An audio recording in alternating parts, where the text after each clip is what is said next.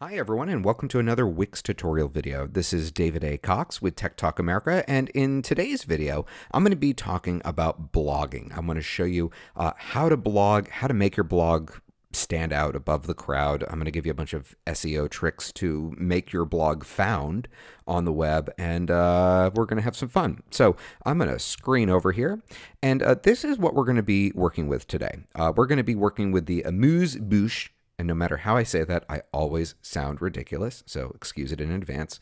We're going to be using this particular template. And what I want to do is, before we actually get into the class portion, I want to give you a preview of what the final product is going to look like. So with everything that you see here, everything is swappable. So the images you can swap for whatever category topic applies to whatever it is that you are an expert in.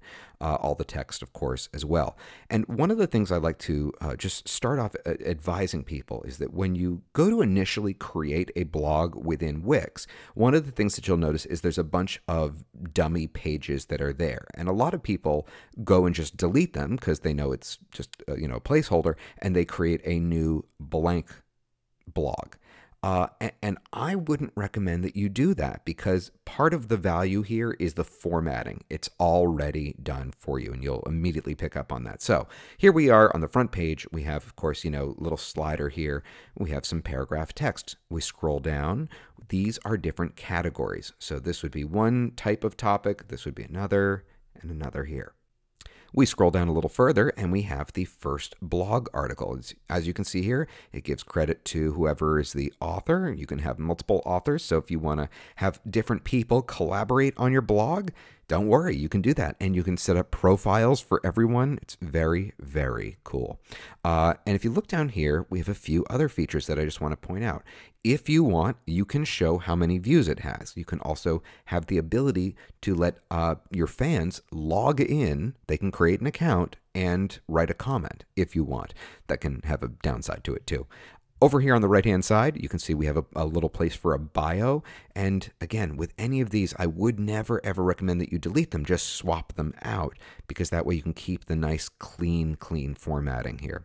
Scroll down a little bit further, and look here on the right-hand side. We have the ability for someone to subscribe, so that whenever you come out with a new blog article, they are notified. This is the absolute easiest way to grow your fan base. Now, there are a couple of different ways that you can add this feature into your website. You can use Wix's own service, or you can use a third-party service, like, for example, Constant Contact or MailChimp.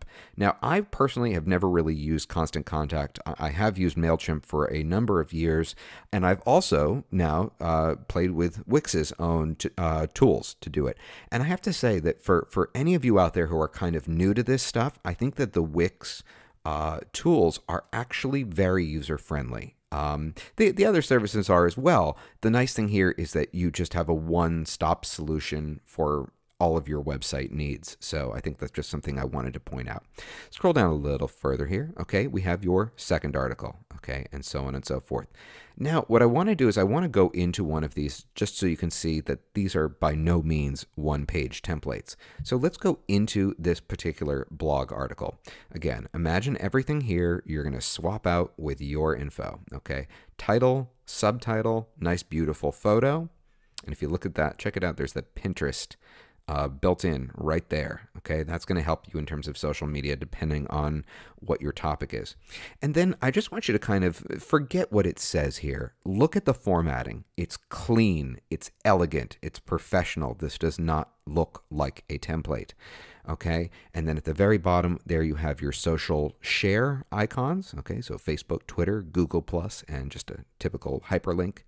And your categories. Categories are going to help you out in terms of SEO.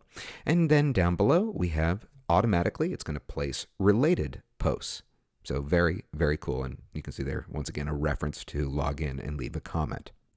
The other thing I want to show you here before we get over to how to do this is I want to go back one page and I want to switch to mobile, because one of the things that you should know is that these days the majority of people are viewing your website on mobile. This is a major benefit to Wix because you're getting two websites essentially in one. So let's switch over here to the mobile preview. And again, I just want you to look at how clean and how elegant this is. It is easy to navigate, so you can see how it converted those categories so that they're now single file. There's your little blog article, which you can click into. Okay. And if I even get down here towards the bottom, okay, there's the little bio. We have some images here that slide over from left to right.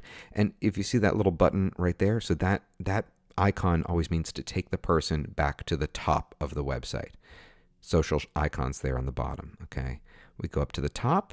The other thing I want to show you is how clean the menu is. So watch this. So these little three lines here at the top, that always means menu. We have your various category drop down. There are your various categories. And again, just very clean, very professional, easy to navigate. That's everything you want in a blog. So now let's go over to the Wix editor. Oops, sorry about that. And I want to show you kind of how to navigate this a little bit. So as you can probably have figured out, all of the text you really just click into and type over. So you can put in whatever you want, all of your different options as far as fonts, size, colors, if you ever need bullets and numbering, all of those options will pop up when you double click on the text. As far as the image itself here, if we click on it, you'll see right above it, we get the option here to change images. So these are the three images that are included with this particular template. Now, obviously, we're going to swap those out with our own. So let's go over here to add images.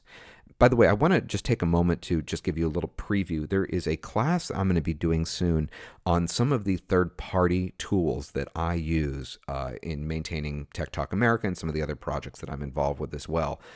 These are just little online tools. It doesn't matter if you're, for the most part, on a Mac or a PC. So if you like this series, I hope you'll subscribe and look for that video in the near future. So from here, we can, of course, upload any of our images, but just by clicking upload. So the second category that you see here is social images. So what is great about this is that a lot of times for your business, you may be, for example, let's just talk for a moment about Instagram. Now, as of today's date, Instagram is really skyrocketing in terms of its popularity. So for those of you out there who are kind of trying to figure out what do I use to promote, Instagram is definitely one of these social networks to absolutely explore. And if you shoot images with your smartphone and upload them to Instagram, there is this easy way to communicate between Instagram and Wix. And the same thing applies to all the other services that you see here in front of you. You'll also see here the next tab is free from Wix. Now, I have mentioned this in one of the past classes, but one of the major parts of value that you get here with Wix is access to some of these stock photos. And if you look here on the left-hand side, you'll see we have quite a few different categories to choose from. Let's just go into food and drink. And a lot of times what I will do is I will layer these images. So think of more than just the image, add text on top of it, and you completely change the image. Sometimes you add a frame or some sort of a filter. It's just an easy way to change it up. So these are just some of the high definition images that I have access to, completely included, with the membership. And there's also an option up here for Shutterstock images. So this is a way that you can purchase photos. They're around $2.99 a piece. Okay, I don't know why it's still showing all the Merry Christmas stuff. That's long gone. But you can kind of get an idea here, what you're going to be paying. So $3 a graphic, that's not actually too bad. Again, one of the sources that I use, I'm going to be mentioning in a future video. So we'll go over that later. So when you are done uploading your images, I want to talk about this over here on the right-hand side, because this is really important here.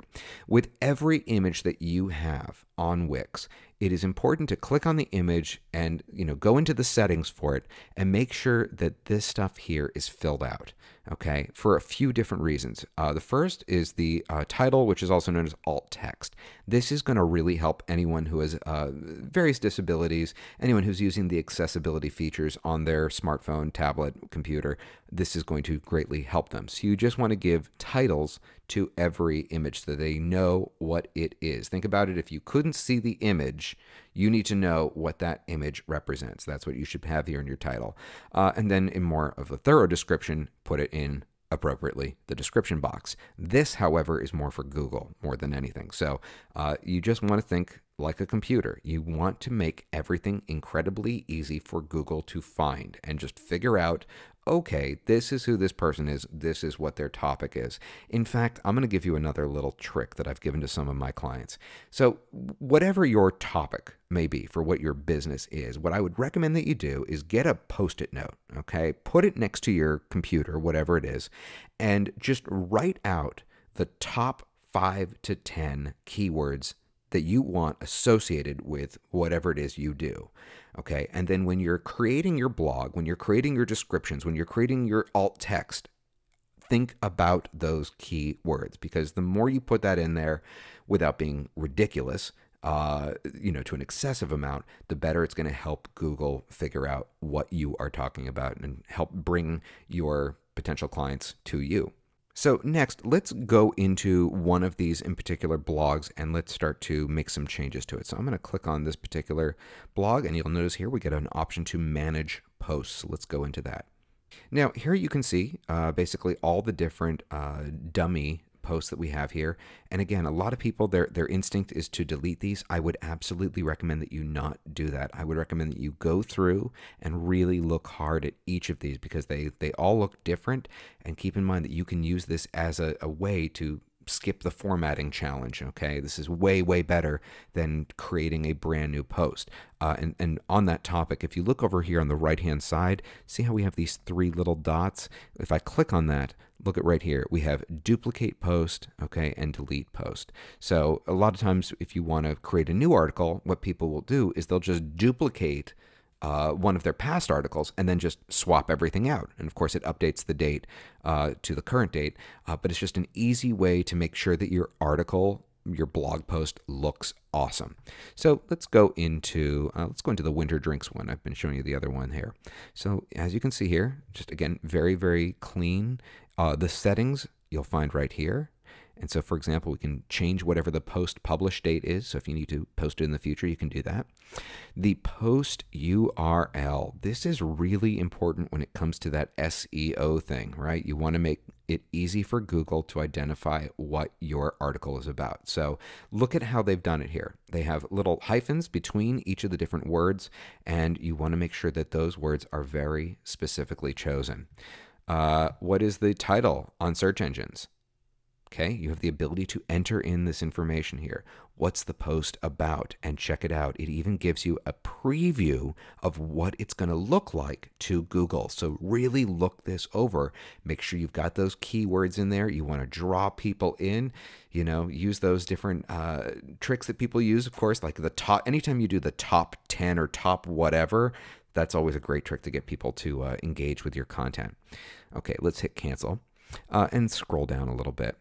Okay, so you can see here where we have the different formatting options. So what I would probably recommend you do is you initially maybe write your article on something like a word processor, like Word or Pages, whatever is your preference, and then start to copy and paste it in here section by section, okay? That way you can preserve this kind of formatting. Another thing I want to point out here is look what they've done here. They put hashtags in the article. Hashtags, once again, great little trick to just help Google find your article. And this is actually a pretty good number. If you can do 3 hashtags, that tends to be, I think, by quite a few people's different count, a good number, at least. Some people do way, way more. Also, if you look here at the bottom, we have different options to add video and add an image. So for example, if I go into video, I can just paste in the link, whether it's from YouTube or Vimeo. And just for those of you who are curious, I do recommend, for the most part, there are exceptions to the rule, but for the most part, I actually recommend YouTube over Vimeo.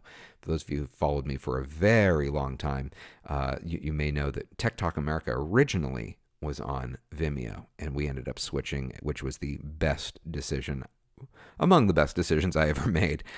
So you just add in the link and it will add it right into your post. It's very, very cool.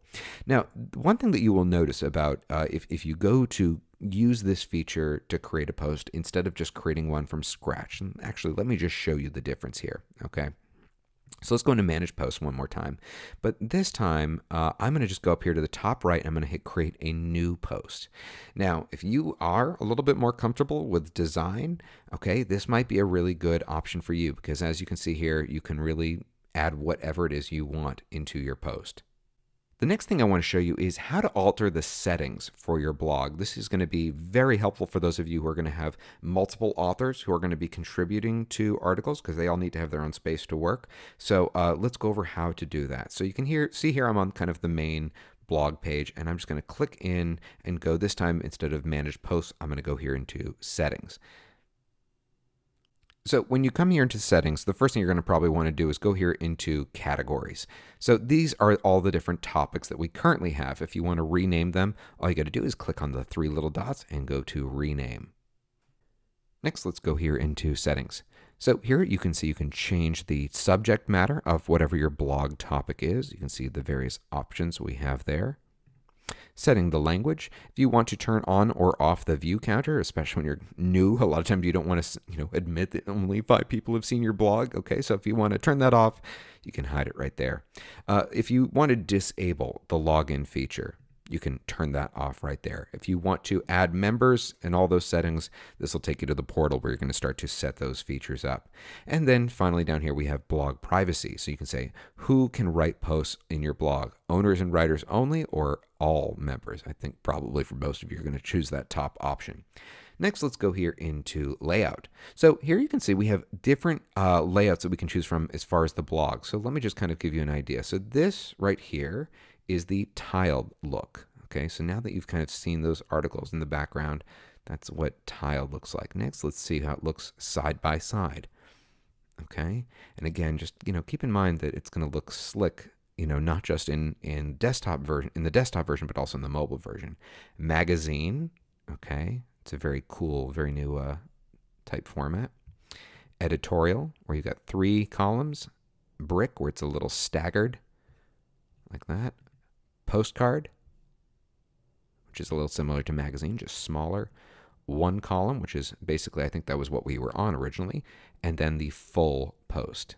Okay, so that would be the entire article in just kind of one long continuous page. I would say probably for the most part, stay away from that one. Then down here, let's go back to, let's go to magazine. I kind of like that one. Okay. Kind of, no, postcard. Okay.